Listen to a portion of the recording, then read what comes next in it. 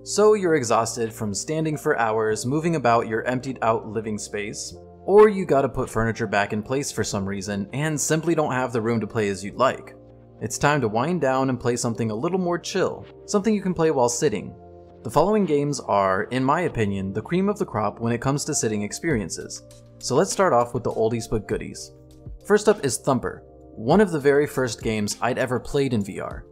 The demo was available in the PSVR demo disc that came with the peripheral, and man did that sell me on the game, as well as VR in general. The game is a third-person rhythm game where you watch a beetle skating down a track, making sure you hit all the corners of the track on beat, or hitting the designated buttons at the right time. The first level starts off simple enough, but as the levels go on, it gets more and more complex and really gives you a run for your money. This thing gets tough. But the cool thing is that the graphics really remind me of Samurai Jack in a very positive way. I love how creepy and inventive the interactive backgrounds are and the bosses that you have to fight. The game is so awesome and is highly recommended if you like rhythm games. Next up is Moss.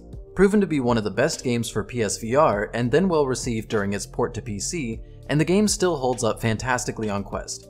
The game follows the tale of a young mouse named Quill as you go through a storybook fantasy world in third person, as you control Quill through some interesting puzzles, 3D platforming, and action-adventure combat. The story takes roughly 4 hours to beat. It's not super long, but the quality is what makes this game worth the price. I love the aesthetic of the game, and I also love third-person platformers. I've said before, and I'll say it again, third-person VR is just as much the future of gaming as first-person VR. Some of my favorite games in VR have been in third person, and Moss is no exception. VR is the future of controller couch gaming. Mark my words. If you like 3D platformers from the N64 and PS1 era of gaming, Moss is a definite buy. Next is Angry Birds Isle of the Pigs, the tried and true mobile game Angry Birds brought to life in VR. Honestly, I thought this one would go the way of Fruit Ninja and just be a janky piece of shovelware unworthy of purchasing, but it actually held up pretty well. I'd never really gotten into Angry Birds on mobile because I don't generally play mobile games, but I actually had a lot of fun with this version. There's hundreds of levels, each pretty unique in their own right, providing hours of enjoyment for anyone who's particularly fond of the Angry Birds puzzle gameplay format. There are some tracking issues here and there, but I think it has to do with the fact that you're required to hold the controller so close to your face to use the slingshot. The last two on the list are honorable mentions, as I cannot suggest them in their current states.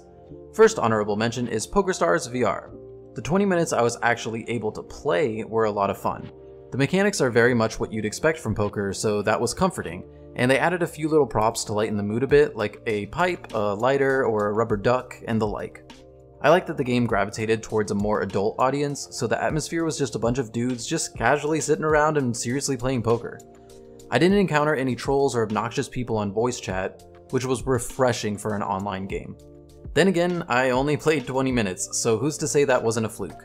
The reason I wouldn't recommend the game in its current state, as I kind of alluded to already, is that it's very buggy. The game froze maybe 4 times in the hour that I put into it and crashed twice, where I had to reboot the game completely. Not a good look. So I suggest waiting for an update, which I'm sure is coming, as the game is currently unplayable. I'll give it the benefit of the doubt though, because it is a free-to-play game, but come on. Why would you release something in this condition? Who knows? The second honorable mention is a short interactive film called Bonfire. The game, if you want to call it that, experience, was very well written and cute for what it was. It did a great job of involving you to interact with the world and make decisions as the story played along. However, I was not expecting it to be a measly 10-minute experience. For an experience that costs $10, it is most certainly not worth that price, as much longer and higher quality games release for around that price. And it kind of leaves a bad taste.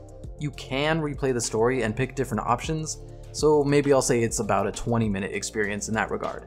So while this experience was charming and something everyone should try, most definitely wait until the price drops to maybe $5. It's strange too because I was expecting it to be free, since their previous VR experience, Invasion, was completely free. But that's a list of the best Quest experiences that you can find today where you're sitting on your buttocks. If you liked the video, give it a big ol' thumbs up and help the channel grow, and if you want to see what's cooking up next, consider subscribing. A link to my Twitter is in the description below. It is also pinned as a comment, so go ahead and follow me over there if you want to see what's going on. But as always, I love you all, and I will see you in the next video.